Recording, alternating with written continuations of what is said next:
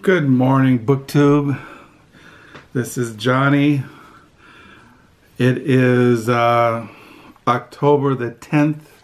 It is a Tuesday. It is 8:53 in the morning.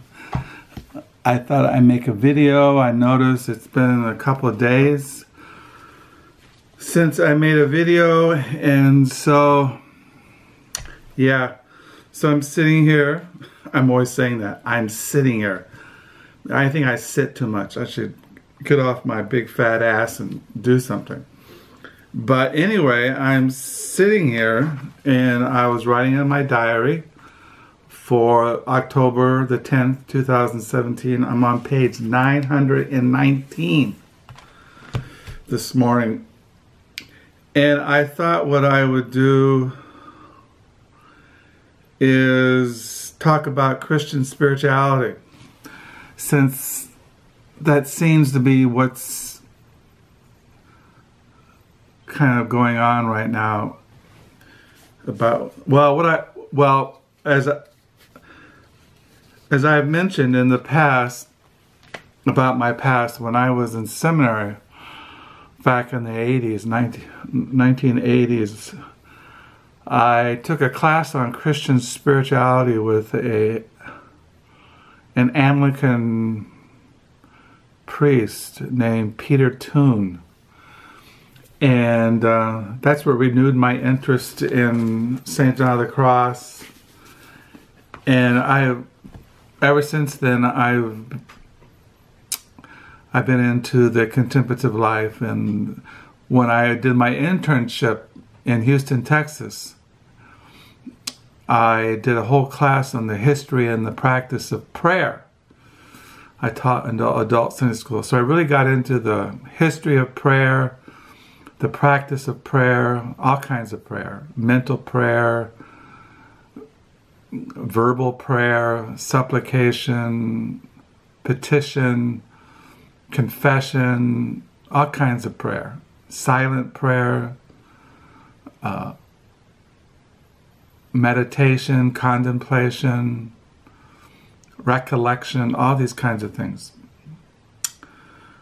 And I had started buying books when I was in seminary. I used to buy books from a bookstore in England who sold. Well, when I got into Christian spirituality, I discovered that there were a lot of older books that were on Christian spirituality. And I don't know how I came in contact with this bookstore in England, but I would buy books from them. And the other day, it's like I said, I've been reading St. John of the Cross, The Ascent to Mount Carmel. One of the books that I bought at that time from England was this book. And I got it out the other day. I've looked at this book many times over the years, and I get it out and I look at it once in a while. It's called The Crucible of Love, the Study of Mysticism of St. Teresa of Jesus and St. John of the Cross by E.W. Trueman Dicken. This is supposed to be an authoritative work. As I have mentioned, that when you get into Christian spirituality, you get into the spirituality of St. Teresa of Avila, and you get into the spirituality of St. John of the Cross. There's not much in English. Most of it is in other languages. And this is one of the best works that's in English on the mysticism of, as he says here, Jesus, excuse me, the mysticism of St. Teresa of Jesus or of Avila and St. John of the Cross. So I was looking at that, and I showed you this, The Mystical Evolution and Development and Vitality of the Church, 2 volumes by John G. Arintero, translated by Jordan Aumann, Father Jordan Aumann. I got these when I was in Houston, Texas at a Catholic bookstore. And also, there's a good reference book that I bought a number of years ago. It's a very expensive book. I noticed when I was looking at it, it was $101. I think I got it from a friend of mine who had a bookstore, and he gave me a deal on it. It's called The New Dictionary of Catholic Spirituality. And I got this out because I was reading the article yesterday on Carmelite spirituality, because Saint Teresa of Jesus and Saint John of the Cross were Carmelites. They were Decathlon, something like that, Carmelites. So I wanted to read about Carmelite spirituality in here. Also, there's an article here I was looking at, journey, growth, and development in the spiritual life. So these are good reference books, but there are other books that I have bought over the years. As I have mentioned, that for many years I kind of struggled over what does it mean to be a Christian? And that might sound like a simple question, but for me it was very difficult, because I'm a student of systematic theology. I'm a student of church history, and as you read the history of development of dogma, as you read church history from the early church apostolic era, you read the early church fathers, the medieval, on up into the modern times, there's all kinds of expressions of how professing Christians have lived out their spiritual lives. And so even here in Holland, Michigan, where we live, you have the Dutch Reformed and how they live out their, Holland, Michigan now is more diverse than it was. When my wife was growing up as a girl, the Dutch Reformed were very strong here in Holland, the only really churches that were around. But now you have all kinds of denominations and groups here in Holland, Michigan. But when my wife was growing up here, it was all Dutch Reformed. You have the Reformed Church, the Christian Reformed Church, and the Reformed Church of America. Anyway, so I got into the history of spirituality, and these are some of the books. I'm just going to show you some of the books I bought over the years on the history of Christian spirituality. You have this series. This is very famous. I bought these when I was in seminary. They're really in bad shape. They're all falling apart. The glue dried out. This is called The History of Christian Spirituality, Volume 1. The Spirituality of the New Testament and the Fathers. It looks at the early fathers, Latin fathers. This is by Louis Boer. And then you have Volume 2, History of Christian Spirituality, Spirituality of the Middle Ages by Jean Larac, Franciscus Vanderbroek, and Louis Boyer. You have in here like the Middle Ages, the Benedictine tradition, the rise of monastic orders, the rise of scholasticism, the Franciscan spring, Dominicans, the whole Christian spirituality of the Middle Ages. And then I have this one. This is Volume 3, Orthodox Spirituality and Protestant and Anglican Spirituality by Louis Boyer.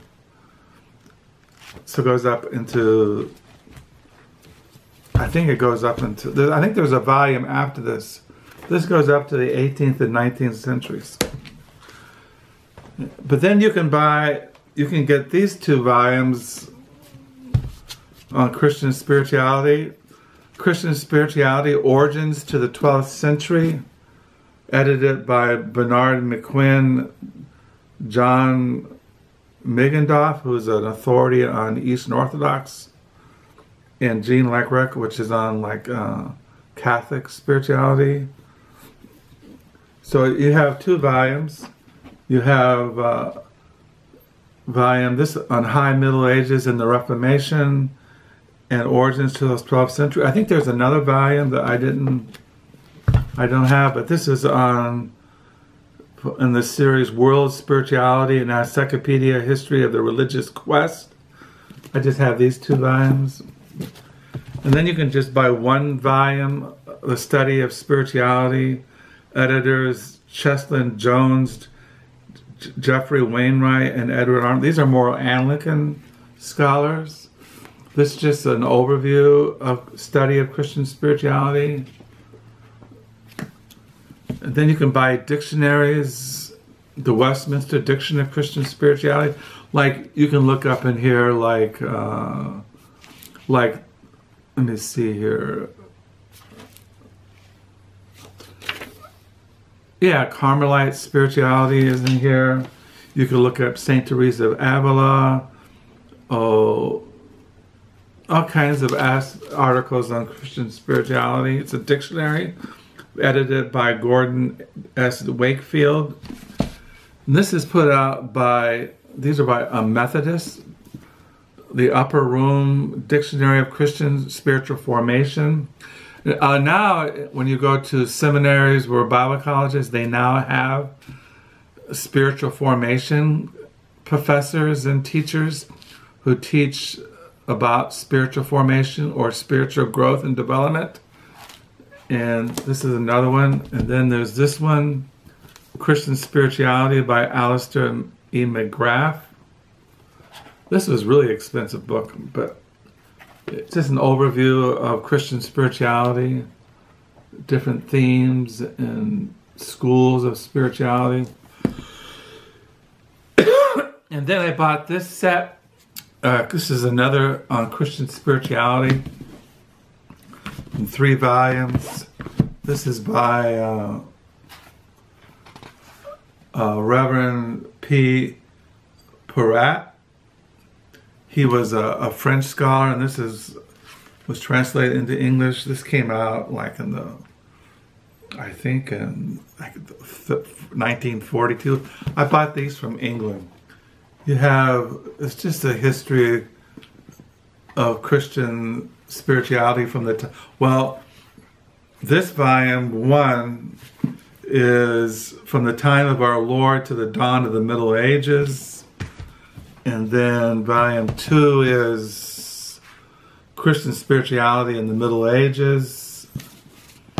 And then volume 3 is Christian spirituality, later developments, part 1, from the Renaissance to Jansenism. So I don't have the whole complete set either. It has a big article on Saint Teresa here, a big article on Saint John of the Cross. And then the Spanish School of Spirituality. I kind of don't like spirituality after the really St. John of the Cross. I think St. John of the Cross and St. Teresa of Avila are the best. Now, I do like the Carthusians. There are some other volumes I like when it comes to spiritual writers. And like I said, I haven't mentioned the Puritans. As I mentioned, read the Puritans, 17th century English Puritans like Thomas Goodwin and Richard Baxter and John Owen and Thomas Matten and Thomas Watson and Richard Sibbes and John Flavel. And there's a whole host of classic 17th century Puritans that you can read along with this other stuff. There's whole books on English spirituality I have downstairs I didn't bring up. So these are kind of books that I have accumulated over the years and studying. What does it mean to be a Christian? What does it mean? How have Christians lived out their lives throughout the centuries, all over the world, in Syria and France and England and America. And it doesn't really go into Asians, how in Asia, but mostly in Europe and the Middle East and parts of Africa. But yeah, so that's what I just showed you some of my Christian spirituality collection. I have a ton of books on spiritual direction.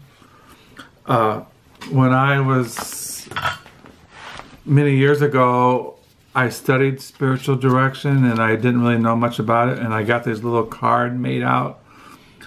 Mr. Johnny Keene, I have an R.E., I forgot what that,